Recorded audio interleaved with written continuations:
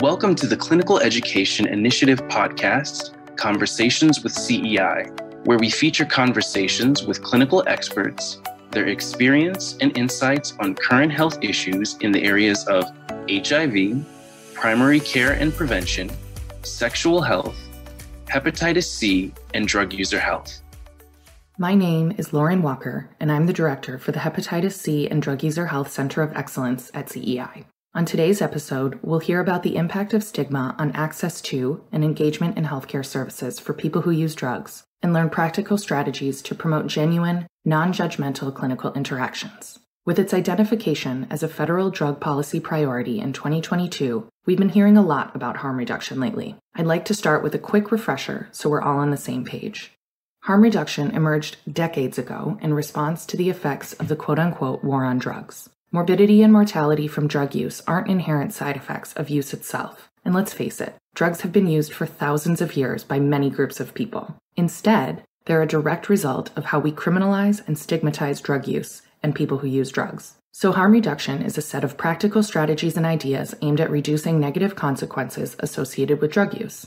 It's also a movement for social justice built on a belief in and respect for the rights of people who use drugs. There is no universal definition of or formula for implementing harm reduction, so it incorporates a spectrum of strategies. It's practical in its understanding and acceptance that drug use and other risk behaviors exist in this world and responds in a compassionate and life-preserving manner. On today's episode, we'll discuss concrete steps to address stigma and implement harm reduction in clinical interactions with people who use drugs.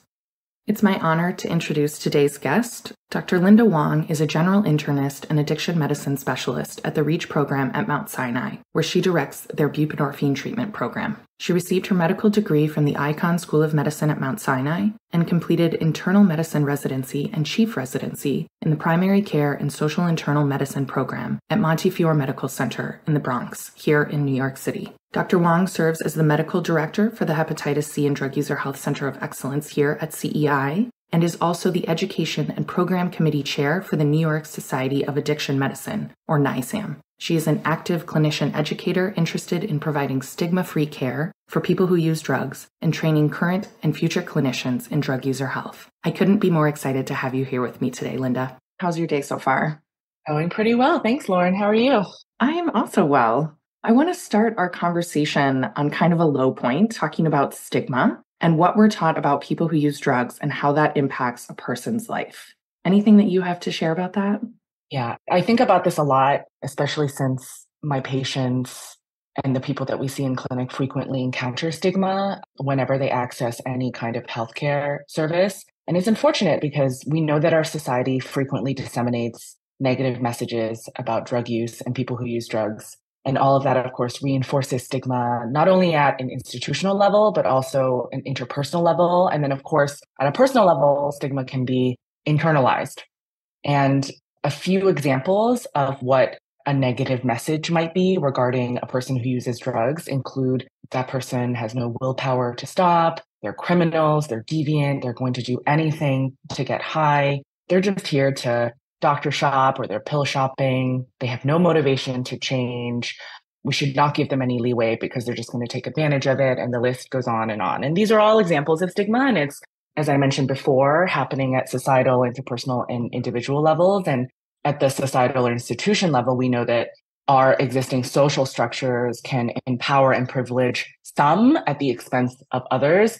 And our legal, governmental, and cultural institutions can perpetuate that stigma by implementing treatment guidelines that may exclude people who use drugs from hepatitis C treatment, employment. And with employment, this is done through the requirement of random drug testing and drug testing at the initial point of employment. So stigma can also show up on the interpersonal level. And so when we have interactions with our colleagues, other healthcare providers, there might be stigmatizing labels used or thrown around, including the terms quote unquote addict or junkie or clean or dirty urine.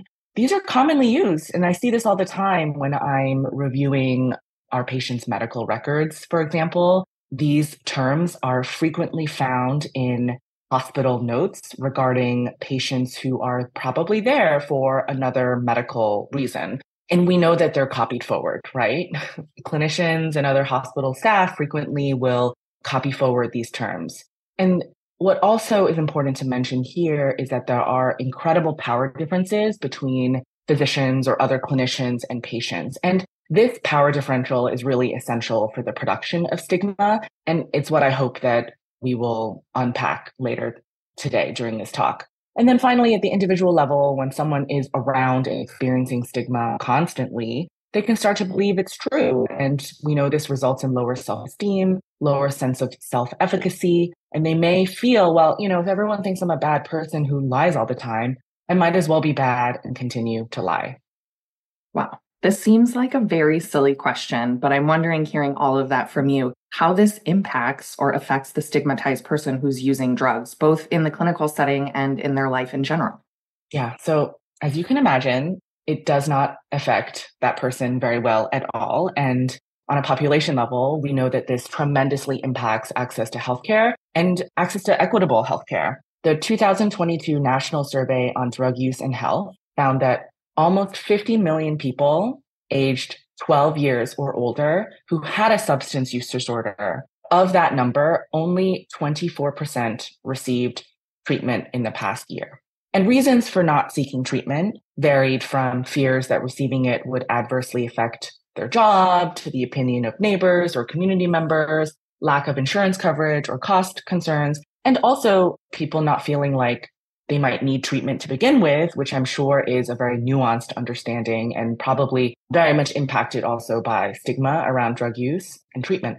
Among providers, negative attitudes about people who use drugs have led to lower levels of empathy and engagement and poor outcomes, or sometimes we use the term treatment retention to discuss this.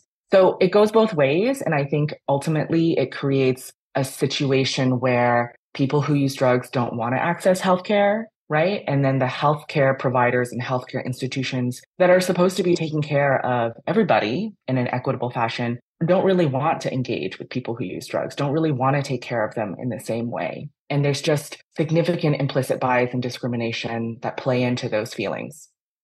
A little bit of a personal aside here for you, but I was in a health center yesterday and I saw a flagrant example of a client being treated in a stigmatizing way, and it broke my heart. And it was the first time in a long time I had been somewhere and seen it firsthand. And it was just all of these horrible things that you're saying. And I felt for this person when I saw this happening. So for those of you who maybe believe this isn't out there, it is, at least here in New York City and elsewhere.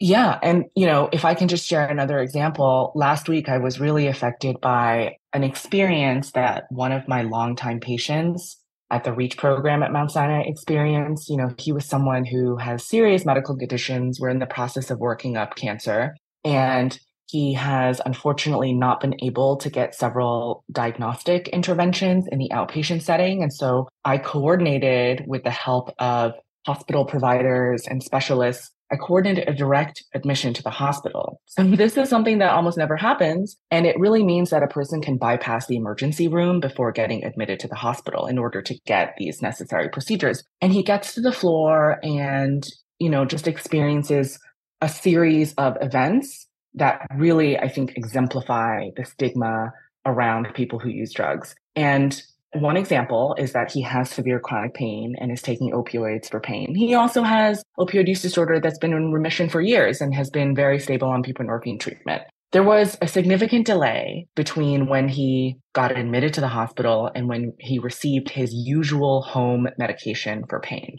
And then the next day, when I went to go visit him on the floor, walking onto the unit, I felt like a palpable sense of people are watching me walk towards my patient's room.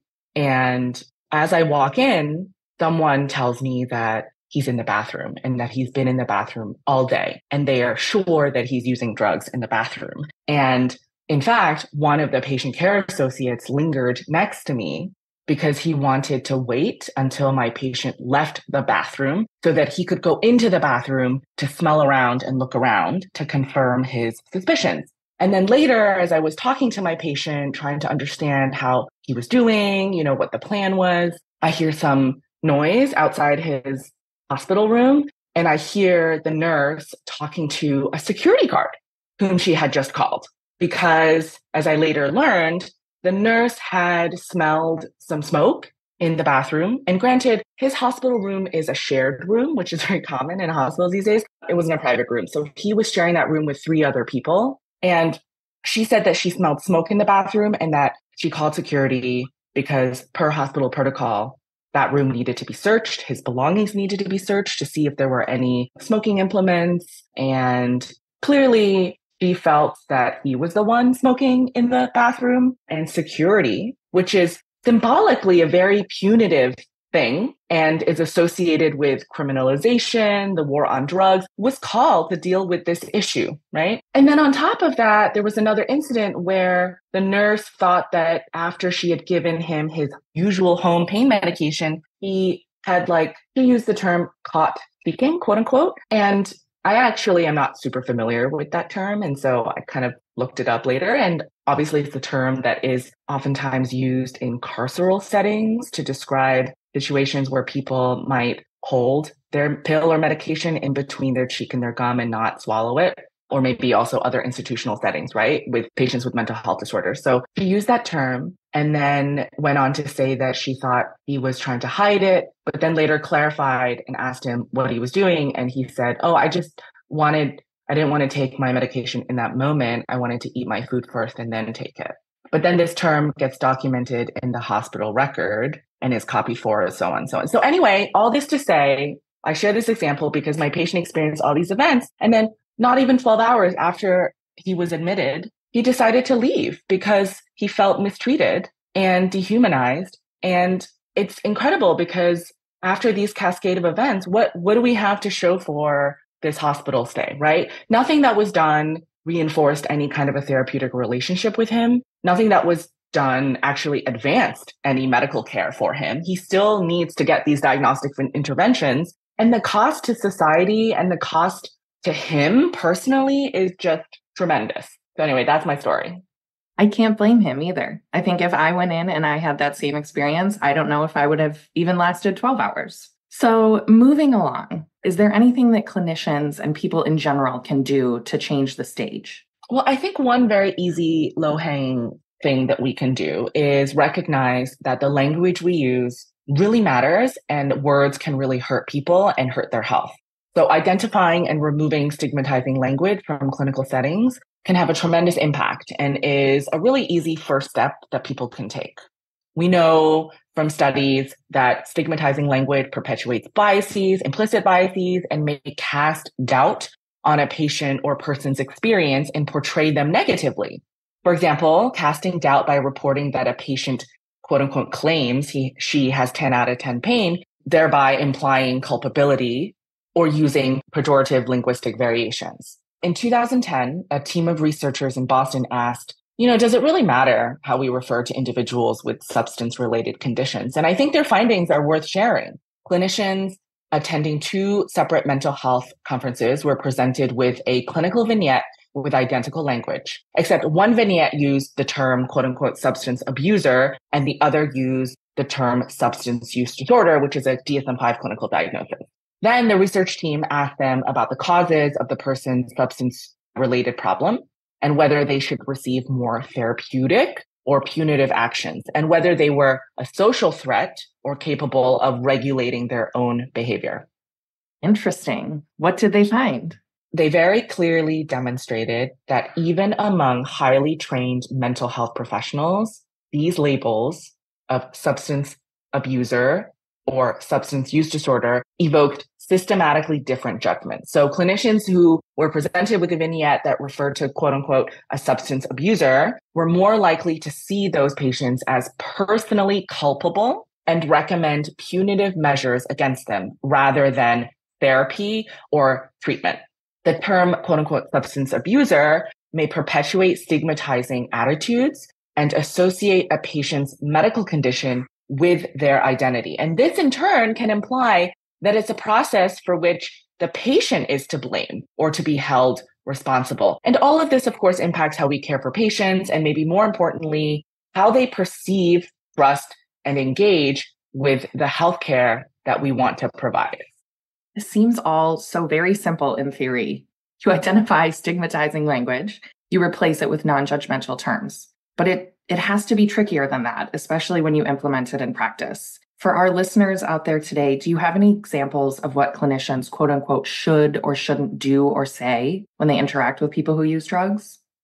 Yes, I do. And I will clarify by saying that this is a work in progress. And I think we're always trying to identify ways that we can learn from people with lived experience and sort of understand what they're going through and incorporate language that validates their experiences without being judgmental. And, I think these things change over time. But yes, I do have some examples. And the first is really, acknowledging your own implicit biases.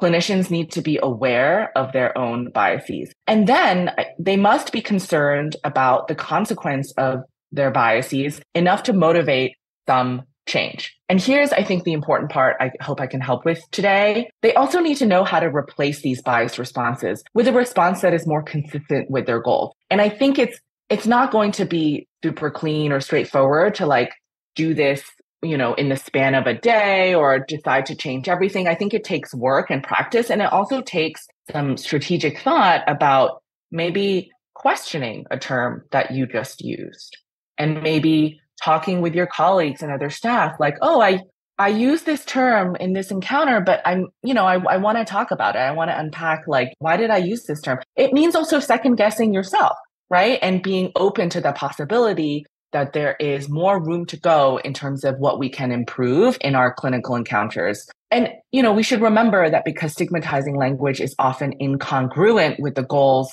of altruism and patient advocacy that motivate many of us who are in the healthcare profession, there can be motivation to eliminate it. So that's hope. So what can you do? What are the recommended replacements? We need to promote open, non-judgmental communication with our patients who use drugs. And you can do that by using preferred language, being mindful of your nonverbal communication, seeing if you can adjust the physical space you use, and talk about drug use without judgment or stigma.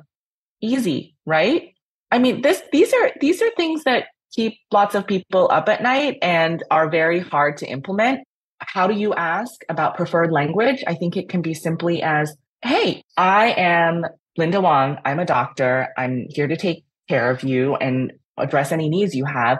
How can I address you? What is your preferred name? What is your preferred pronoun? How would you like me to refer to you? So other concrete examples of what clinicians can say or not say, or try not to say when they're interacting with people who use drugs. So make sure that you're not using any terms or language that cast blame, reinforce stereotypes, or include too many extra details that are not really necessary for communicating this person's clinical diagnosis or next steps in clinical management. Of course, we want to avoid pejorative language when you might interact with patients. So using, again, those terms like quote unquote addict or junkie. And this counts for documentation as well. And maybe even more importantly, right? Because we know that anything we document in the medical record can be repurposed and reused by other people who may, even if you used it in one particular way, it doesn't mean that the other person is going to use it in the same way. So bottom line is think about things from your patient's perspective. Would you want someone else to use this label or term to describe you or your family member if you were in a similar position? I talked about avoiding terms like addict or abuser, definitely junkie and crackhead, and then using person-centered terms like person who uses drugs or person who injects drugs. This helps us remember that a person isn't defined solely by what they do. And it's as objective as possible.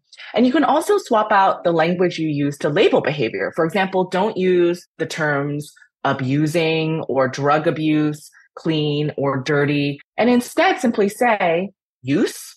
This person uses XYZ substance. You can say the toxicology test was positive for or negative for whatever specified substances that might impact your clinical management or allow you to discuss and optimize a safety plan with the patients.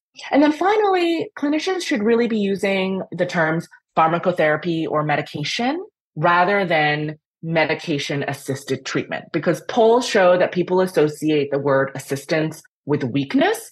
And at the end of the day, the medication itself is the treatment. I can see a lot of do this versus do that from the clinical vignette you shared with us earlier. No shame here, gold star for Dr. Wang. It sounds like you really incorporated a lot of this into your clinical practice, while some of your colleagues maybe did not. And I know this is really tricky to get into deeply in a podcast episode, but I'm wondering if you have any other clinical examples of good communication skills, a gold standard scenario. I know this patient you presented earlier maybe wasn't that scenario, but you at least were there to support him. Do you have any other examples to show how all of this works in practice? Well, I guess let me go back to that patient I talked about who was in the hospital, because it's sort of been on my mind a lot. And I think about that phrase, caught cheeking, a lot. And in my communication with the nurse and the providers, I think that nobody really stopped to question the use of that term. And I was caught off guard because it's not a term that I hear frequently in the medical setting at all. I mean, I don't work in a hospital setting, so maybe in hospital settings it is a little more familiar. But to be very honest with you, there's no reason why we as healthcare professionals cannot use language that just objectively describes what is happening. I gave the patient medication. He took it out of his mouth and put it aside because he wanted to take it at a later time, right? That's what happened. But if you use this term hot cheeking with no other description or details about what happened, what is a provider supposed to think? Right? I think, what ended up happening was that the nurse saw this, used the term, communicated this term and this event to the nurse practitioner who was the frontline provider. And then the nurse practitioner texted this encounter using the term that the nurse had relayed to the attending of record, right? And then the attending of record emails me and is like, hey, Linda, I'm taking care of this patient. This is what we have, planned for him, which is all appropriate and what I asked them to do for me, and then ends the email communication by saying, oh, by the way, my nurse practitioner just texted me that the patient was caught cheeking his pain medications, which I will remind the audience that it is his usual pain medication. He was caught cheeking, the nurse found him, and that's that. And that's like how the email communication ended. What am I supposed to think? Because I think that conveys a lot of implicit bias about who they think my patient is, right? They're casting him as a criminal who is using criminal behavior in a hospital setting. And I really think that negatively impacted the rest of his hospital stay. And who knows if smoke in the bathroom was from him. When I later spoke with my patient, he said that he witnessed, first of all, he didn't have any smoking implements on him. He said that he witnessed a visitor for another patient who was in the room, right? Because it's a shared hospital room, go into the bathroom and then come out and, it smelled like smoke. So everything that happens that is quote unquote not supposed to happen in a hospital setting then gets blamed on my patient because of these terms and language that are used. And so I think it's really on us to change the narrative, be mindful and thoughtful about how we talk about our patients and their behaviors, and really think about how we communicate to other hospital staff and healthcare providers who are providing treatment to our patients. Really think about how to convey this in a more person-centered, neutral, non-stigmatizing way, using objective details to describe events that happen, rather than these labels and stereotypes and terms and language that are really pregnant with symbolism to negatively impact the people that we take care of. I really feel strongly, and this is clearly backed by some research studies we have, that using these terms can actually lead our patients to receive more punitive actions, which is exactly what my patient got when he went into the hospital to get interventions to diagnose a potential cancer. And he left within 12 hours having gotten none of that. But I know what he did get, which is a reinforcement of stigma and this belief that people in healthcare institutions don't want to take care of him because he is somehow less of a human being than other people. I'm so intrigued by this. You mentioned at the beginning this idea of copying forward medical records. And as I'm hearing you talk, it's almost showing that you can copy forward someone's stigma as well by this nurse practitioner, by all of these hospital staff. It's almost like, well, one colleague said he was doing this, so I'll just go with that. And it keeps going and going and going and snowballing, and it all lands on the one person whose fault it is definitely not. Personal thought, it's just so sad. Yeah, no, it's incredibly demoralizing. And I wish we could do better by our patients. We can. Listeners, you can do better by your patients. Exactly. You can do so many things, and some things are super easy for you to implement in your clinical practice. And I hope you will consider doing them, starting by being more mindful about the language you use in clinical encounters, in real life, and also in your medical documentation. Linda, I feel like we could stay and chat about harm reduction clinical cases all day, but we are coming to the end of the episode here. And before I say thank you and send you on your way today, I'm wondering how you would summarize our conversation. If someone is just joining us now for the last 5 minutes here, what are the key messages that you would like them to take home today? There are 3 key messages that I hope that our listeners can take home with them. So one is that stigma and stigmatizing language around drug use and people who use drugs reduce access to healthcare and severely limits engagement in healthcare services. All clinical providers, including specialists, can easily incorporate non-stigmatizing language into their clinical practice to improve communication with and about people who use drugs. And then additional steps can be taken to address stigma, including optimizing the physical environment to be more friendly and accessible, and supporting other staff to provide effective engagement and harm reduction services. And if I can add one other thing, another concrete step that could be taken that comes out of the example I shared regarding my patient who went to the hospital, is that if you're able to work with hospital leadership and the community around in-hospital substance use policies, I highly encourage you to try to do that, because nobody who is in the hospital for their medical care need security to come rifle through their belongings in the hospital setting when they're sick and there to receive care for their illness. It just should not happen. And these are the policies that we need to target and change in order to make the physical environment and the experience of being in the hospital environment more friendly for people who use drugs. Fantastic. Dr. Wang, thank you again for joining me today to talk about stigma, harm reduction, communication, and most importantly, compassion. Today's conversation has me thinking of the power of kindness and compassion, which I don't think we hear enough about in medicine. I'm thankful for the passionate clinicians like Dr. Wang who provide clinical care that follows the principles of harm reduction, and hope listeners out there are encouraged by the work being done. As overdose deaths continue to soar here in New York, it's more important than ever that providers and clinical care teams take this to heart. We know that stigma negatively affects health, but we also know that approaching clinical care from a harm reduction standpoint with empathy and understanding has the power to dismantle it. So I'll leave you all with a small call to action, asking that each of you face your day with kindness and empathy. It could save a life. Thank you for tuning in. Join us next time for a new episode of Conversations with CEI. Visit us at ceitraining.org and follow us on CEI social media platforms.